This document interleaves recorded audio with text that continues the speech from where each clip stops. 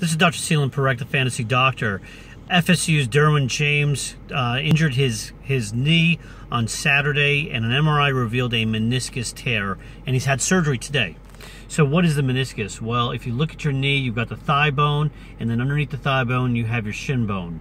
In between those two bones is cartilage discs known as meniscus. The meniscus acts like a shock absorber between the bones so that they don't crunch on each other and they don't bang on each other.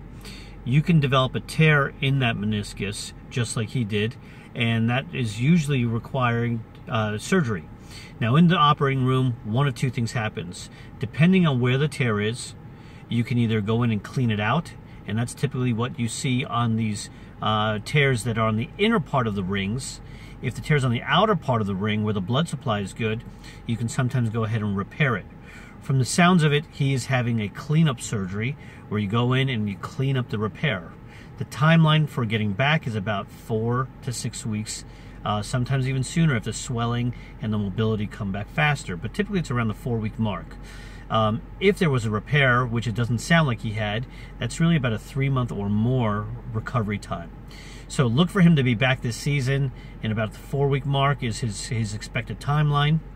And hopefully he'll be as good as normal back then. This is Dr. Selene Parekh, the Fantasy Doctor.